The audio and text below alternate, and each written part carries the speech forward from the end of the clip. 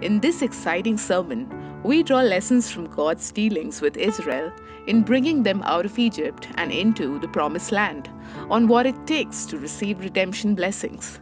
You don't want to miss this message. All right, why don't we just rise up to our feet, make our declaration this morning.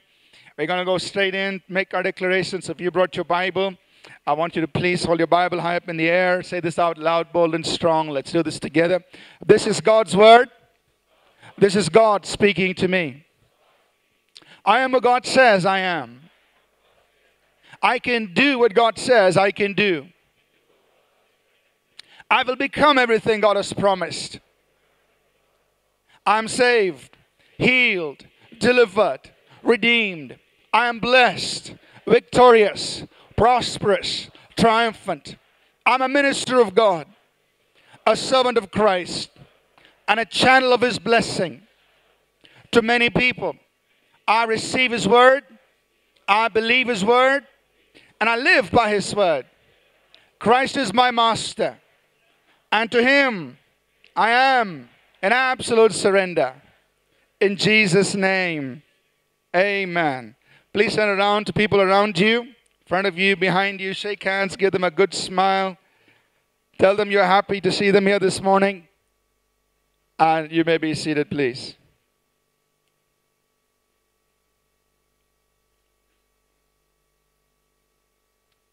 We're going to begin now just by reading a few verses of scripture that we read last Sunday as well. We're talking about receiving redemption blessings. So I want to just quickly review for a few moments and then take things forward from where we left last Sunday. So if you have your Bibles, you could follow along in your Bibles, or you could look up at the screen. Romans chapter 5, verse 12. We'll read that first. Romans chapter 5, verse 12.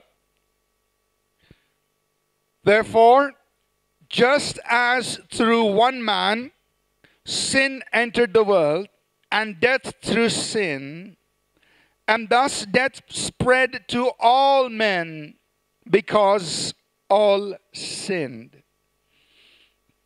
So Adam sinned, death came into this world, and death passed on everyone because all have sinned. So that was our sad state. Death was over us. We were in subjection to death, sin, sickness, disease, Satan, his demons, and all of that. We were under. But here's the good news. Colossians chapter 1, verses 12 to 14. We read these verses last Sunday. We'll read them again. Colossians chapter 1, verses 12 to 14.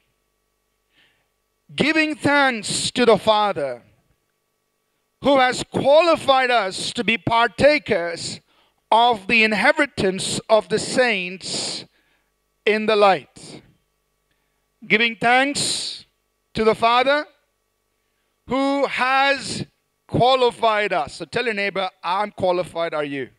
The Bible says, giving thanks to the Father who has qualified us. He qualified us. So you don't need to write another exam. You don't need to pass another, get another degree. You are qualified for what? To partake of the inheritance of the saints in light. That is, God has an inheritance. We could use different terms. We could call them redemption blessings. We could call them benefits. God has inheritance for His people. And He has qualified you to partake of that. To enjoy that. To enjoy your share of that inheritance. And then He continues in verse 13. He has delivered us from the power of darkness and conveyed us, translated us, immigrated us into the kingdom of the Son of His love. So He took us out. He delivered us from the power of darkness. The powers of darkness have no more dominion over you and me. And He has transferred us into the kingdom of His own dear Son. In whom, verse 14, in whom we have redemption. So this is redemption. We have redemption through His blood, the forgiveness of our sins. One more verse which we saw last Sunday, 1 Corinthians chapter 6, verse 20. For you were bought at a price. Therefore glorify God in your body and in your spirit, which are God's. You were bought at a price. So you've been bought. You've been purchased. So you and I are now God's purchased possession. We are God's property. So let's say that boldly. I'm God's property. All of me belongs to God. See, when God bought you and me, He didn't say, okay, I'll buy their body and spirit, and devil, you keep their soul. No. He bought our spirit, soul, and body. Totally, completely, fully, we are God's purchased possession. We are His property. The devil has no right, no claim, no hold over your life and mine. We belong to God. So therefore, Paul says, glorify God. Glorify God. Let everything that happens in your spirit, soul, and body bring glory to God. Glorify God in your spirit, in your body, because they belong to God.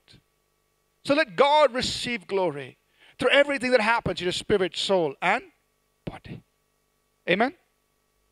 So God has done this work. He's brought us out of darkness. He's redeemed us.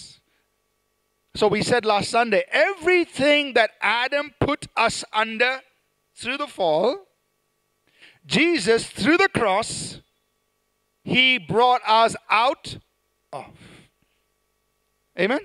Whatever Adam did, whatever came in because of sin and of the fall, Jesus Christ delivered us. His work on the cross was complete. It was not partial. It was a finished work, complete work. He said, it is finished, it's done. So everything that came upon us because of the fall, we were under.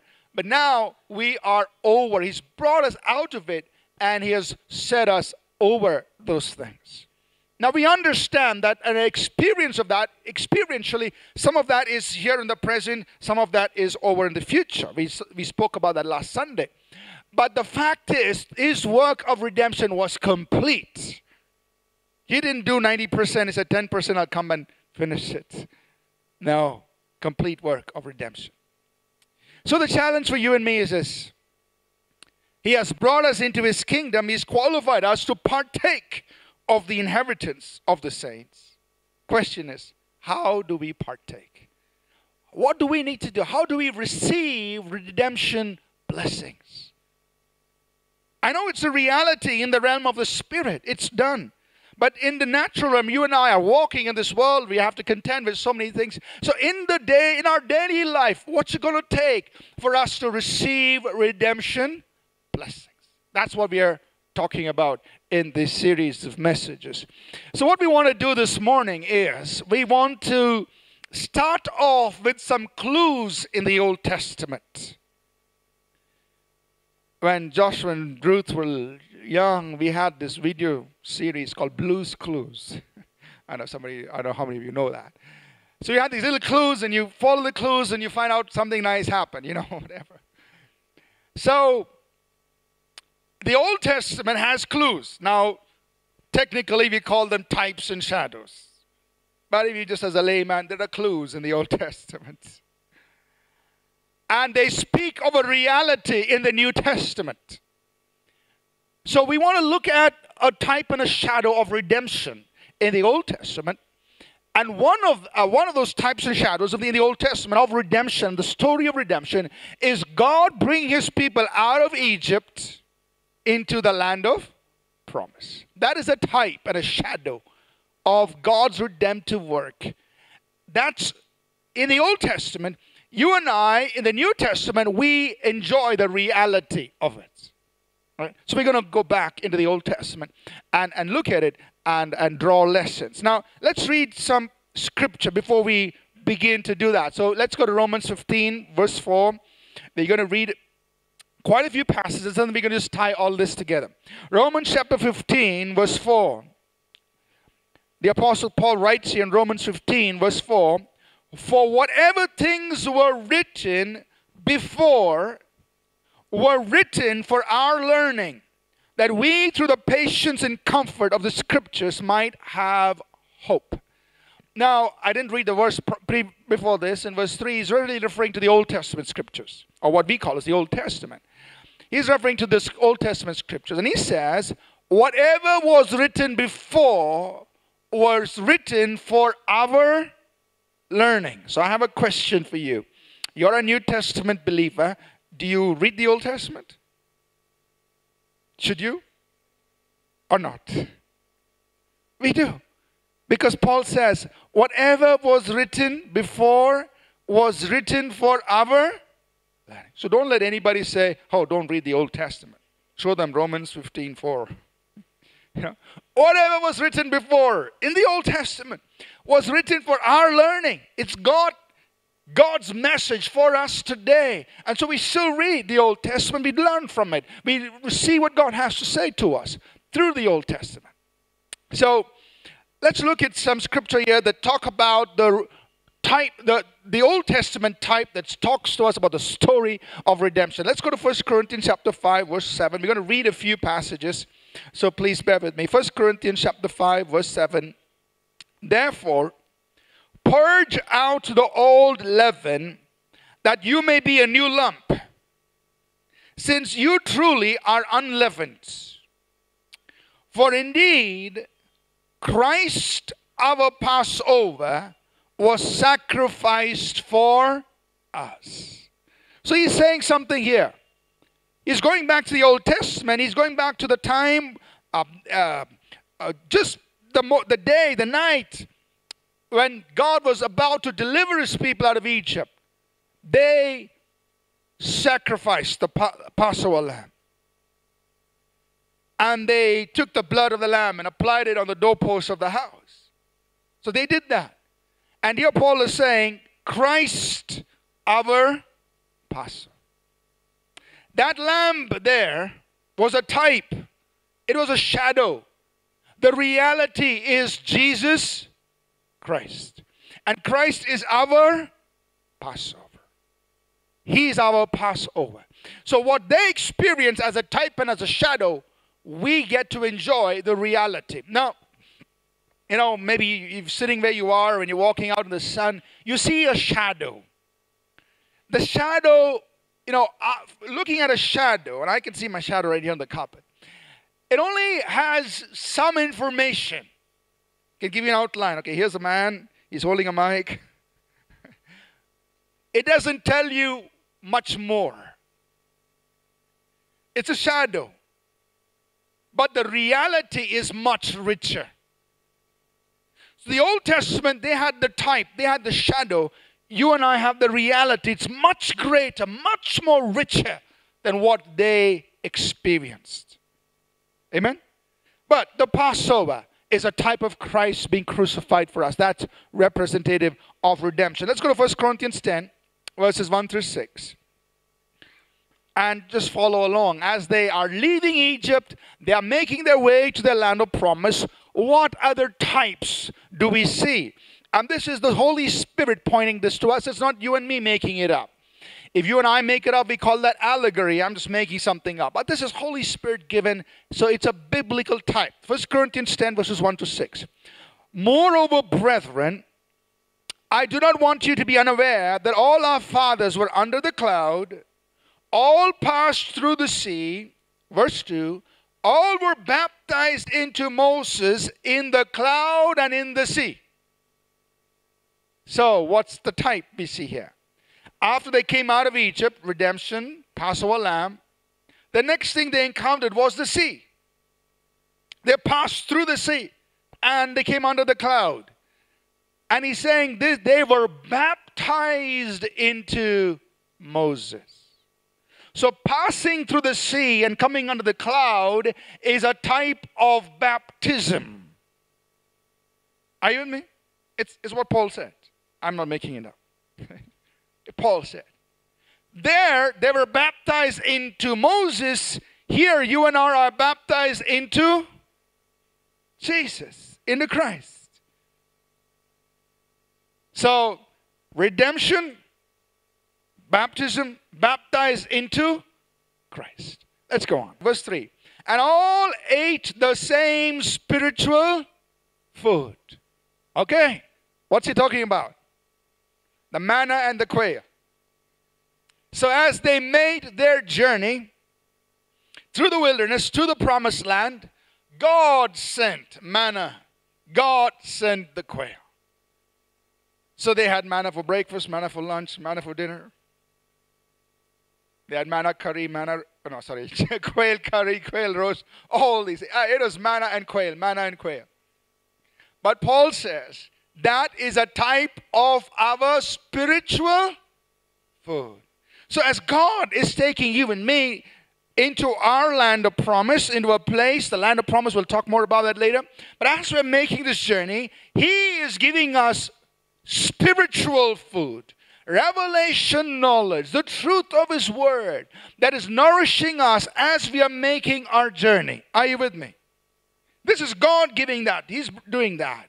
So it's important for you and me to receive revelation knowledge. We need to receive a revelation of the Word of God. Not just read it like, okay, it's intellectually, okay, this is chapter and verse. But get the truth of that Word.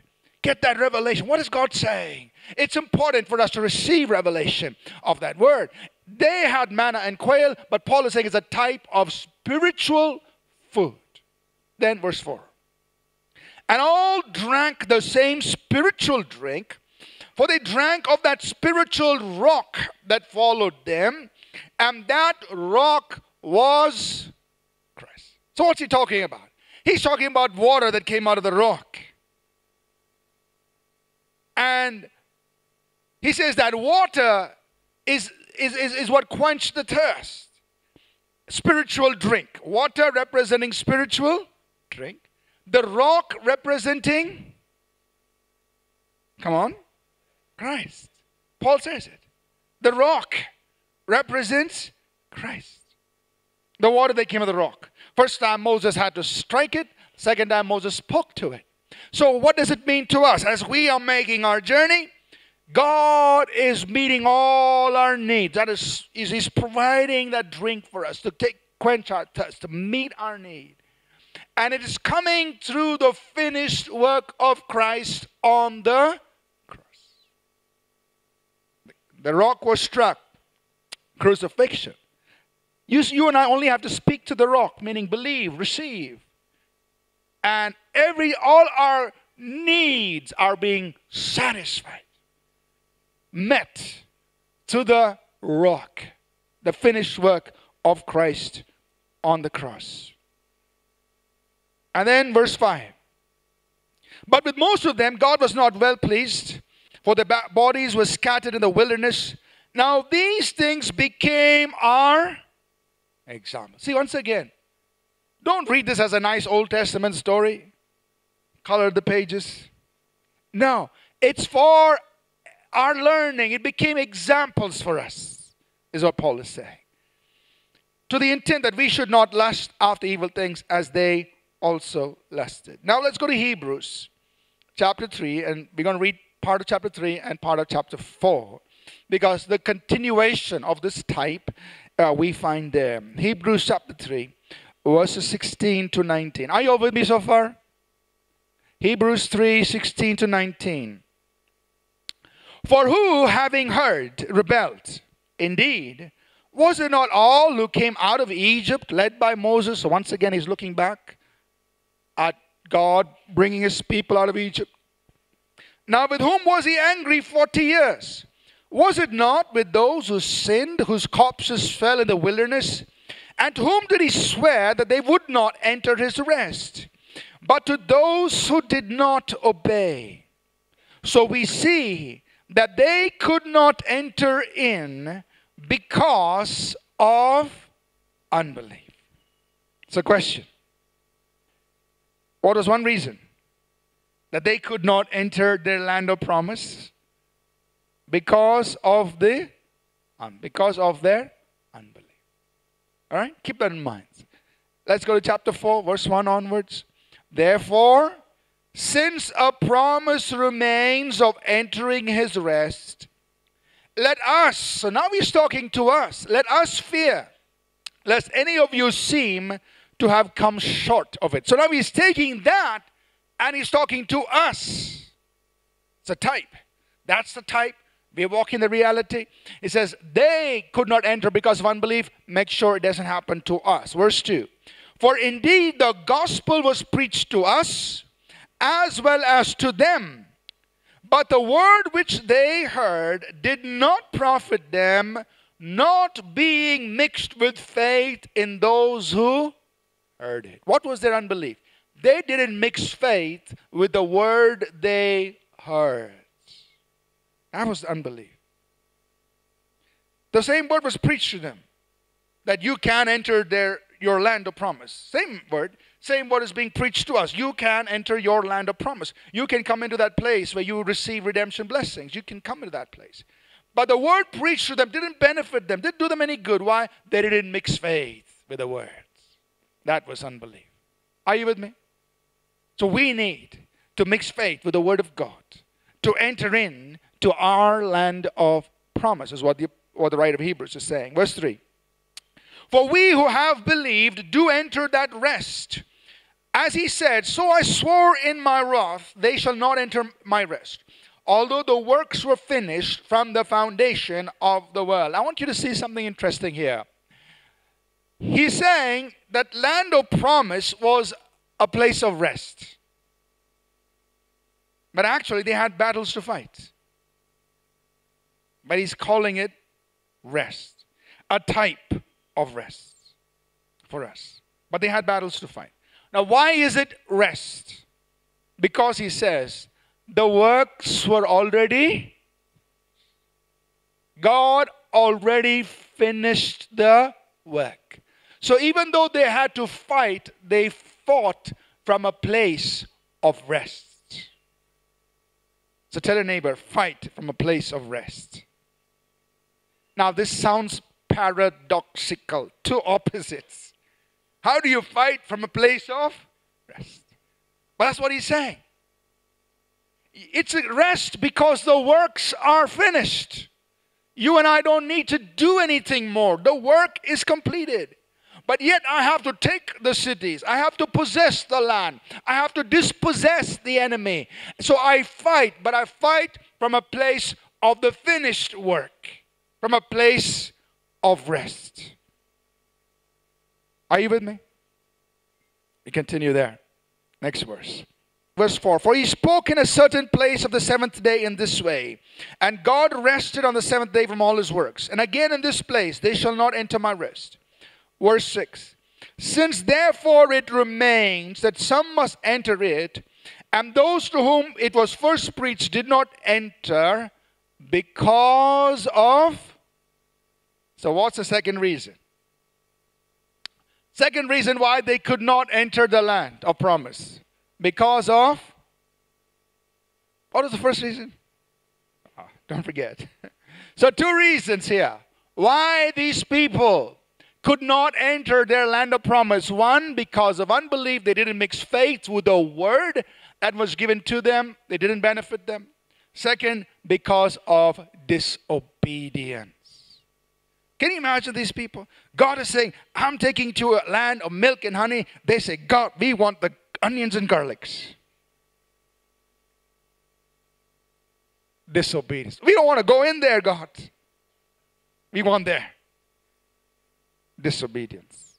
And they couldn't enter the land of promise. Verse 7.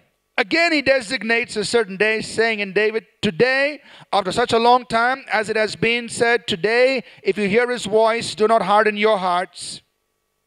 For if Joshua had given them rest, then he would not afterward have spoken of another day. There remains therefore a rest for the people of God, for you and me to enter into that land of promise. For he who has entered his rest has himself also ceased from his works as God did from his. So what does rest mean? You're ceasing from your own works.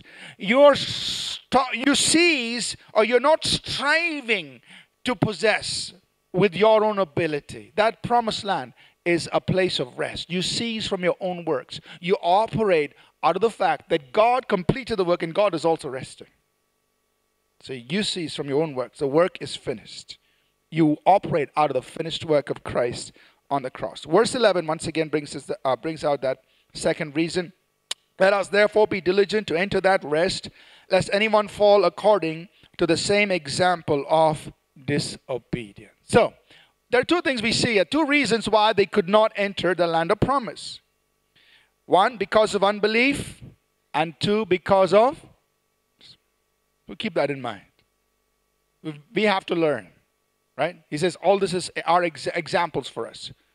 So now entering the land of promise for us is a type of entering our place of blessing. The reason God brought us out of Egypt is to take us into the land of promise. That's the reason.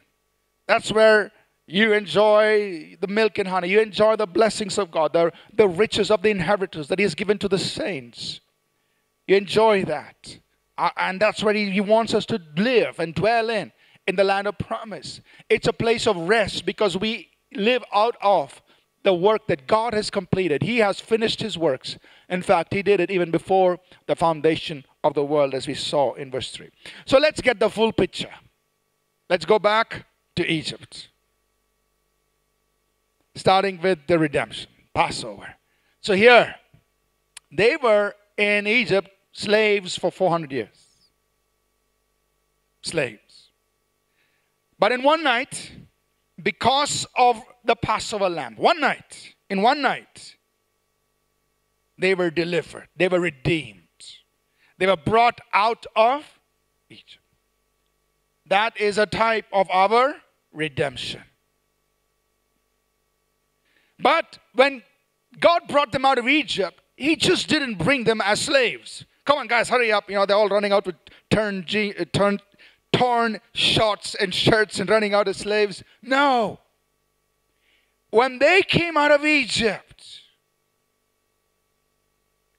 all that they had worked for 400 years, which was in the hands of the Egyptians, in one night, electronic transfer took place. Everything was transferred. One night. So the Bible says in Psalm 105 verse 37, He brought them out with silver and gold. And there was not one feeble person among all their tribes. The type of our redemption. We were brought out of slavery and into the riches of God's own kingdom. Amen? Brought out of it and brought into this spiritual inheritance that God gives to the saints who are in light. He didn't bring us out of poverty, so to speak, to keep us in poverty. He didn't bring us out of slavery to keep us enslaved. He brought us out with silver and gold. And there was the redemption blessings. And if you look at that type, like we said last Sunday, there are blessings in the spiritual realm. There are blessings in the natural realm. All kinds. The Bible says, Ephesians 1:3, God has blessed us with all spiritual blessings in the heavenly realms. Every blessing that God can give His people, He's given to us. Amen? The next thing, what happened? They came out of Egypt that night and they headed straight to the Red Sea. The Red Sea parted before them. They came under the cloud. What is that a type of? Guys, come on. It's okay to talk in church. At least here. What is that a type of? Baptism. There, they were baptized into Moses. Here, you and I are baptized into Christ. So what has happened? When God redeemed us out of Egypt, He brought us into Christ. The Bible says in 1 Corinthians 6 verse 17, He who is joined to the Lord is one spirit with Him. We are spiritually one with Him. We are baptized into Jesus. God has brought us into union with Christ. We have been baptized into Him. In Christ. What does that mean? What happened at the Red Sea? The moment they crossed over, the Egyptians who once enslaved them, held them captives, their captors came in And they were all drowned, gone forever. So what has happened? Our former captors have no more claim over our lives. The devil has no more claim, or it's gone. You are in Christ. So that's how you and I can say, I've been bought with a price. I belong to God. The devil has no more right over me, no more claim over me, no more access into me, no more hold over me. I've crossed the Red Sea. You've crossed the Red Sea. You are in Christ. Those are the horse and the rider fell into the, so you sing that Sunday school song, right? Gone. No more right over you. And now, the next thing. They are walking, journeying through the land of promise. And they have the cloud. They have the pillar of fire. God's leading, God's presence, God guiding them. I just want to read this few verses here from Nehemiah 9. Nehemiah 9 also explains some of this to us. So let's go to Nehemiah 9, verse 19. It says, yet in your manifold mercies you did not forsake them in the wilderness. The pillar of the cloud did not depart from them by day to lead them on the road, nor the pillar of fire by night to show them light and the way they should go. So the cloud and the fire is talking about God's guidance.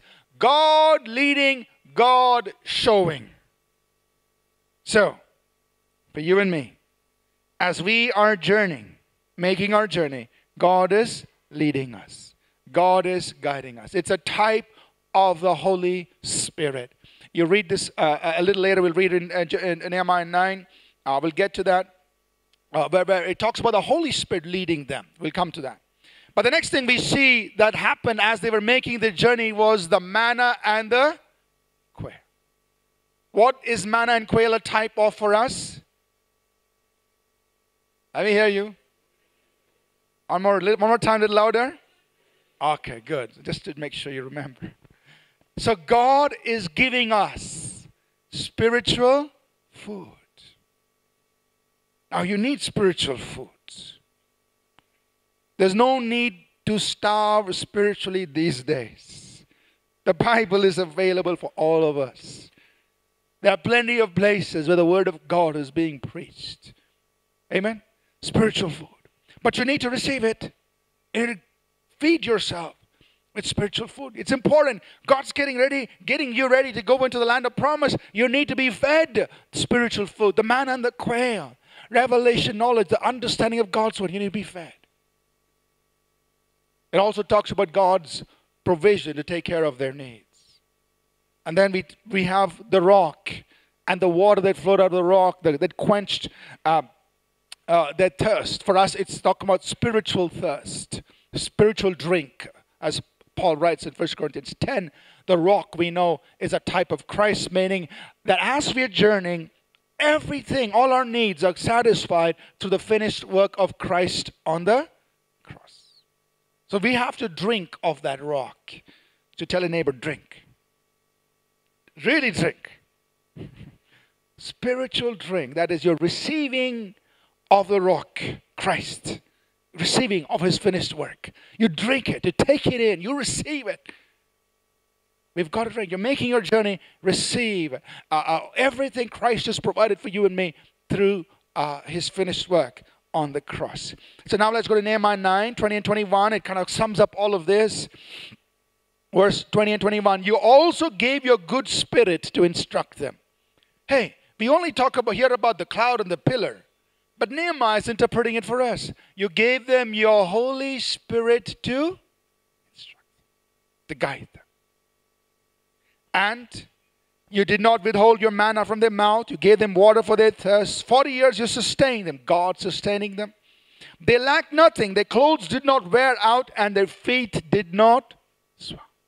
That's amazing. God supernaturally took care of everything. They didn't have to go to, where do you normally go? Soch or they didn't have to go buy clothes. For men, I don't know where you go. Ladies go to Soch or wherever, whatever. Okay. So they didn't have to go do all that. God took care of their clothes. Their clothes did not wear out. Their feet did not swell. Their sandals or shoes, whatever, everything. God supernaturally sustained them as they made their journeys. Talking about God taking care of all their needs because of the rock that followed them. So the rock follows us. The rock is Christ. But we know they came all the way to the edge of the promised land, but they, because of unbelief, because of disobedience, they didn't enter in. They spent 40 years or close to 40 years just wandering around in the wilderness. But God still took care of them. 40 years, He still provided for them. Still provided for them.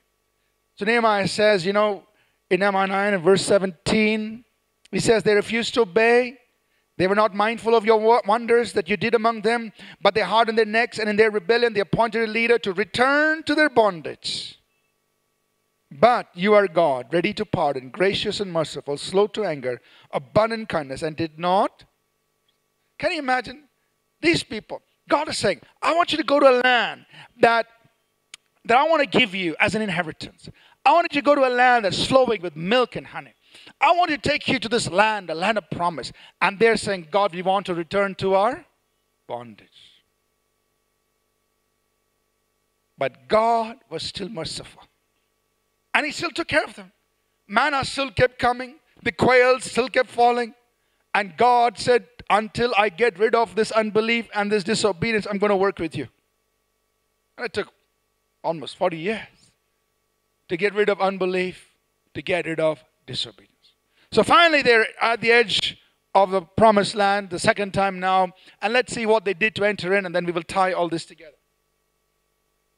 So, how did they enter the land of promise? First, they crossed over river Jordan. First thing they did. And now Joshua was in charge. He had them cross over river Jordan. Now, the Bible does not state this.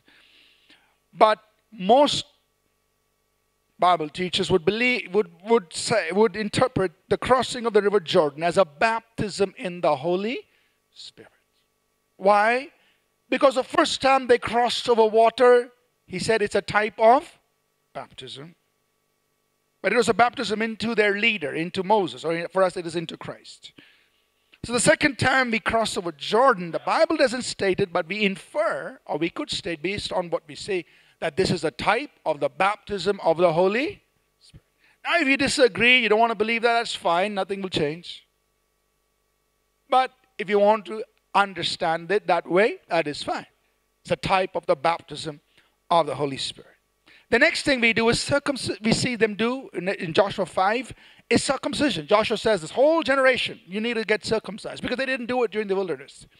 So we see them as they're getting ready to take the land of promise, they circumcise. Circumcision represents two things for us. It talks about our covenant with God as God established the covenant with Abraham.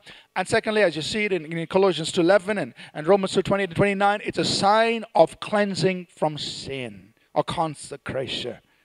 Consecrate yourselves. Are you with me? And then they had to fight. But they fought from a place of rest. They had to fight. They had to dispossess. They had to fight against enemies. But they fought from a place of rest. This was the only army that marched around the walls and the enemy got conquered.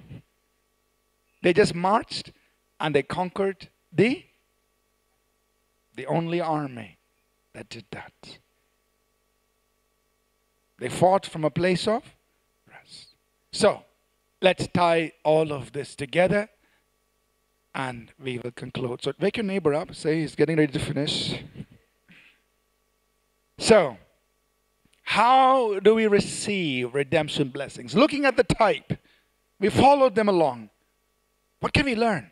How can you and I enter our land of promise? A place of rest, a place where we inherit what God wants to give to us. Number one, get rid of unbelief. Or, put it in a positive way, you have to have faith in the Word. Faith in the Word. They couldn't enter because they didn't mix faith with the Word. You see, you and I are given the Word of God. God's Word reveals things to us. We need to have faith in that Word. Faith in that Word. Second, come into obedience. What is obedience? Obedience is a willingness here in this context. It's a willingness to go in, not stay out. They wanted to go back to bondage instead of going into the land of promise. So you and I have to have that willingness, that readiness, that God, yes, I want to go in. Many of us don't want to go in. And God calls that disobedience. You and I should be willing. God, I want to live in my land of promise. I want to live in that place of redemptive blessings. I want to live in the land of milk and honey that you're making available, the place of rest.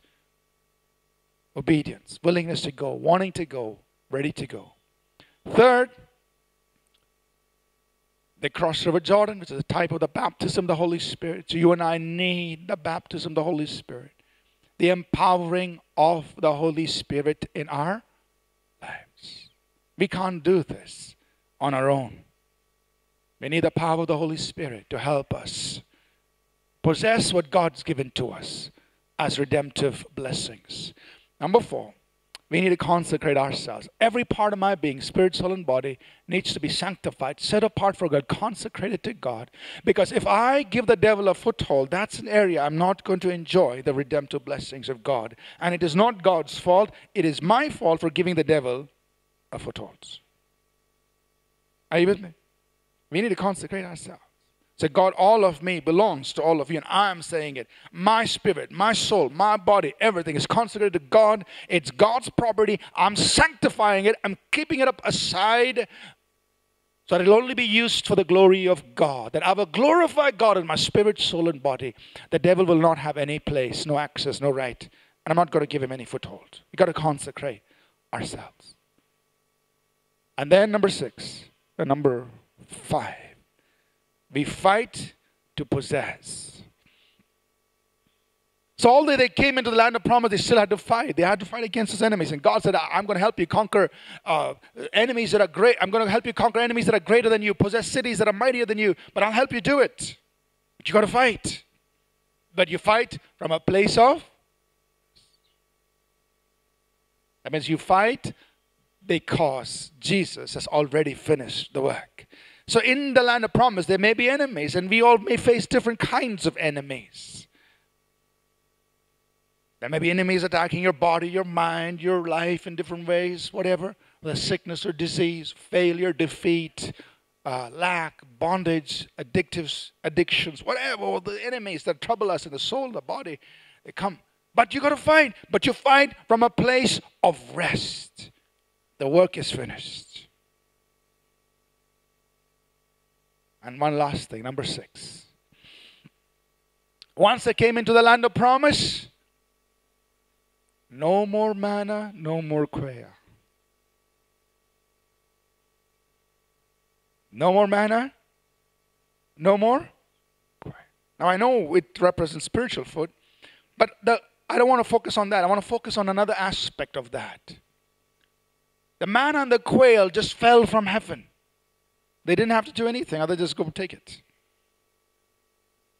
Now, when you're in the land of promise, you've got to eat off the land. It's milk and honey.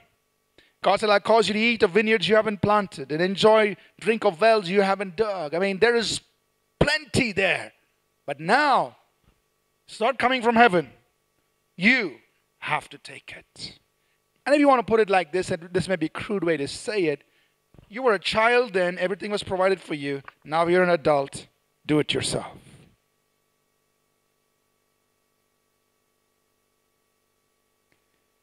Some of us may have experienced that in our early days of childhood or spiritual childhood.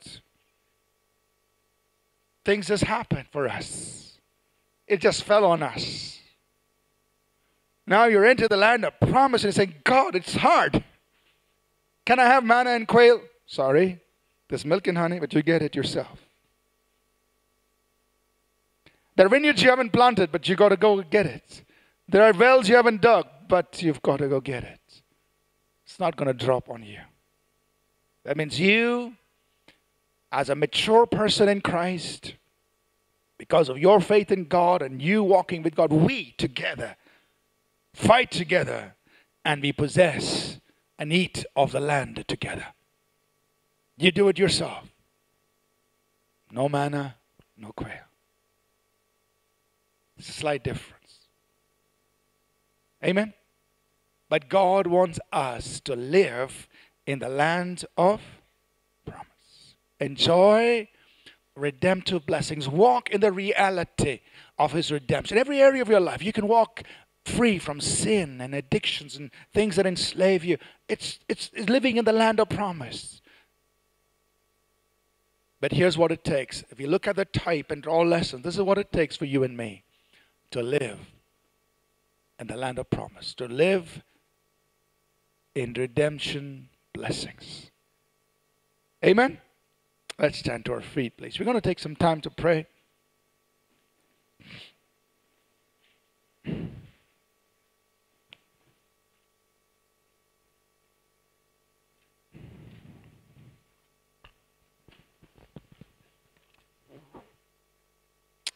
We're going to just call our worship team up, please.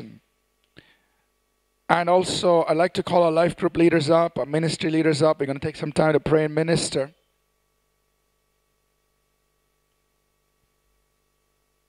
If you need prayer, you just need us to pray with you. Say, help me, I want to enjoy my redemption blessings. Maybe there's situations in your life that you need prayer for and ministry for. We're going to close and then we'll continue praying. The others will be dismissed, so you don't have to wait. But we want to be able to minister to people who need to be ministered to. So whatever area of needs you may have, you are welcome to come for prayer. As soon as we close, we'll let you know. And you can come and we'll have our life group leaders up here to pray with you, to pray and minister to you. But before we close, I just want to give an opportunity for people here this morning. If you've never received Jesus Christ as your Lord, as your Savior, I would like to give you an opportunity to do that. The whole reason that we believe in Jesus Christ, the whole purpose of all of this is because Jesus Christ should be Lord and Savior of our lives. The Bible tells us Jesus died for our sins on the cross. He was buried. The third day He rose again. He's alive today. And the Bible says whoever calls on the name of the Lord will be saved. So if there's anyone here this morning, you never, up until this time, you never believed in Jesus, or you've never made a choice or decision to believe in Jesus Christ and let Him be your Lord, your Savior, I would like you to do that. If you feel a prompting inside you saying, yes, I want to do it, then please pray this prayer with me. It's not the prayer that saves, but it's Jesus who saves. The prayer is only to help you call on Jesus, to express your intent and your desire to believe in Jesus Christ. If you've never done this before, would you please pray this with me?